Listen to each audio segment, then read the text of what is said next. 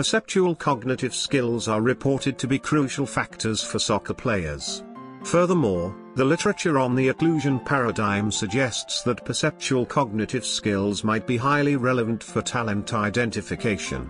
Talent identification aims to recognize players in sports who will be successful in the future. Literature has shown that this talent is something that does not remain stable and evolves with experience or expertise. Consequently, the use of physiological measures such as height or sprint speed fatigue might be affected by improper judgment.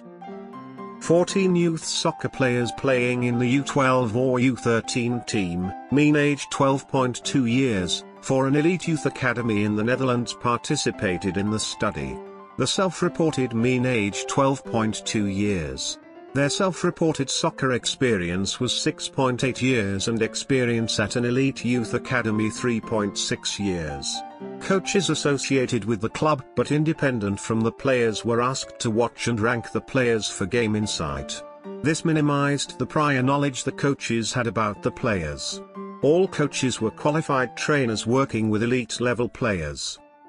Video cameras recorded the clips for the GID, the regular games, and the small-sided games. An artificial turf mat was placed on the floor in front of the screen, enabling the players to wear their regular soccer shoes. The participants' positions were recorded using a Microsoft Xbox 360 Kinect sensor with coordinates saved on a laptop. The Kinect has been validated for large body movements. All measurements were performed in one of the change rooms within the club's facilities. GID footages were recordings of a position game played on an 18.3 by 18.3 m field by 4 vs 4 peer-aged players with additional 2 wildcard players. Both wildcard players were lined up on opposite sidelines, returning the ball to the team originally playing the ball. This created a 6 vs 4 advantage for the team in ball possession. 4 games of 5 minutes each were recorded by 2 cameras positioned on a wildcard sideline. Video clips were eligible for the GID if the ball was played in the general direction of one of the cameras, without any obstruction by a player. Based on previous research, 3 different occlusion types were specified. Clip occludes 80 ms before football contact, -80 milliseconds. Clip occludes at football contact. Clip occludes 80 ms after football contact, +80 milliseconds. Participants' self-reported anthropometrics, height and weight, soccer experience, at the current and previous clubs, time participating in other sports, and time spent playing outdoors. The questionnaire consisted of the following questions.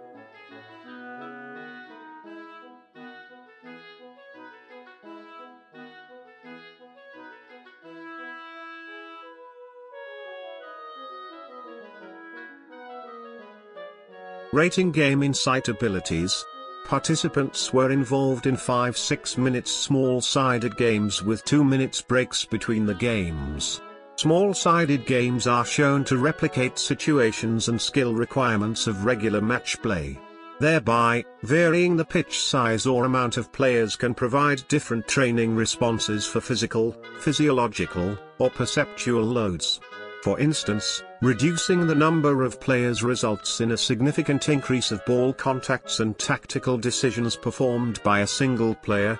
The current study uses the small-sided games design 4 vs 4 with 5-6 minutes small-sided games and 2 minutes breaks in between, as it was part of the training to increase physiological demands.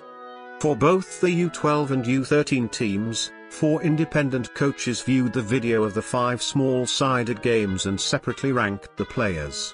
In total, 8 coaches ranked the players according to their game insight abilities. The definition used for game insight is to act appropriately with the given situation. Coaches gave participants a score on a scale from 1 to 3, 1 for performing best and 3 for performing worst. All coaches judged every player in their allocated age group at least twice, with a maximum of 4 times.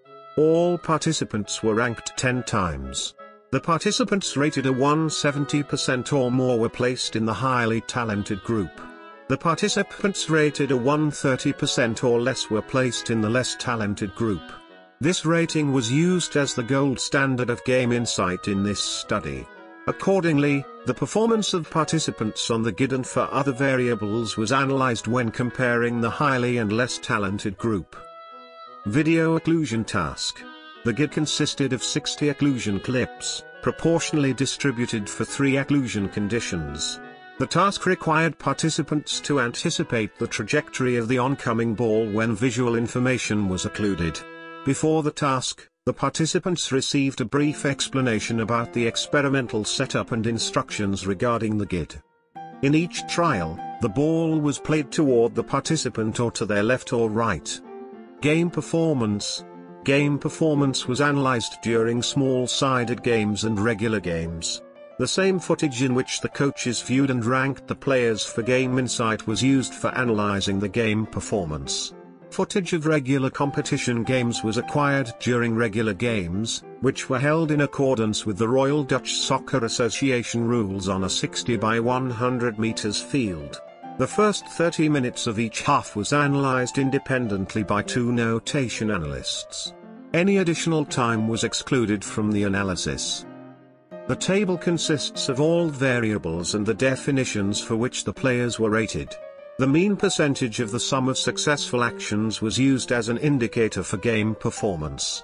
Whether the pass reception, or interception was successful depended on the outcome. An action was deemed successful if the team remained in possession or regained possession from the opponent.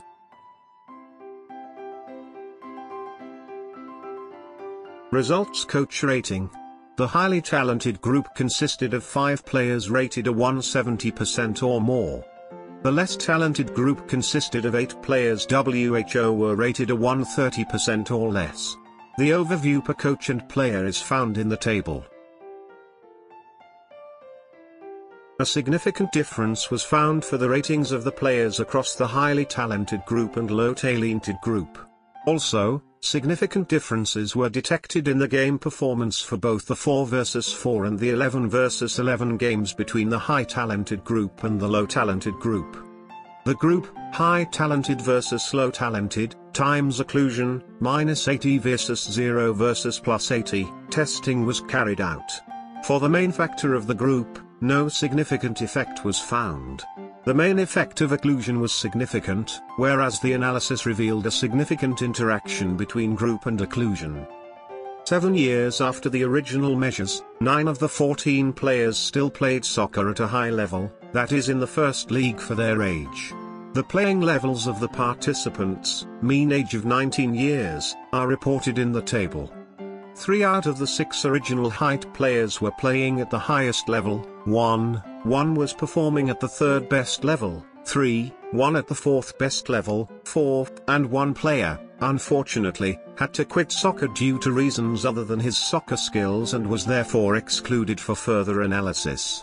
5 of the 7 players, originally classified as low-talented players by the coaches, also played at the highest level.